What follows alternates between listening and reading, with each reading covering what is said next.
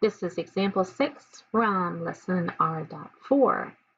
And we are going to simplify these complex fractions, first of all, by using the first method, which was to find a common denominator.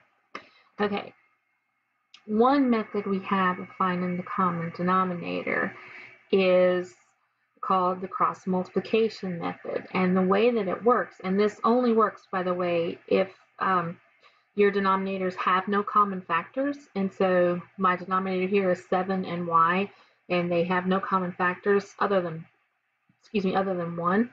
So what I'm going to do is I am going to multiply 1 times y, that's going to give me y, plus, and then I'm going to multiply 1 times 7, that's going to give me 7, and then in the denominator I'm going to multiply 7 times y, and that is going to give me 7y.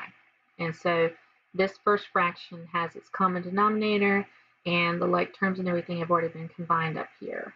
Now we're going to do the second one. I'm going to do the same thing. So remember, I'm going to multiply y times y, that's going to give me y squared, minus, and now I'm going to multiply 7 times 7, that's going to give me 49. And then for the denominator, I'm going to multiply the two denominators here together, 7 times y. That's going to give me 7y.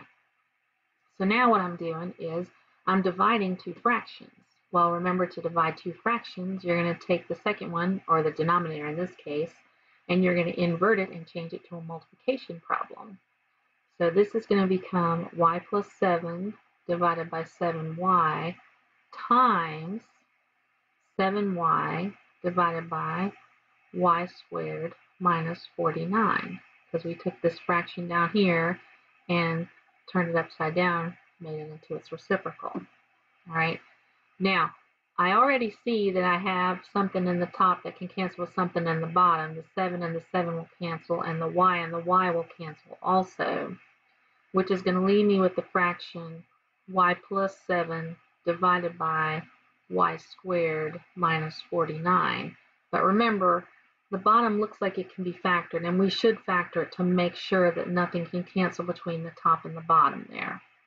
All right, so the bottom is actually a difference of two squares, and I know that because 49 is a perfect square, 7 times 7. Y squared is a perfect square, y and y, and then there was that minus sign right there in the middle. So on the top we'll have y plus 7, and then the denominator will factor into the square root of 49, which is 7 and 7, and then my variables there, and then one should be positive and one should be negative. And now I can see, oh look, the whole numerator here will cancel with one of my factors. Now be really careful, because people would like to tell me that the answer is y minus 7. It's not. Y minus 7 is actually in the denominator of the fraction, and it has to stay in the denominator of the fraction, which means we need to have a 1 placeholder up here on top since everything canceled out. And so this fraction simplifies into 1 divided by y minus 7.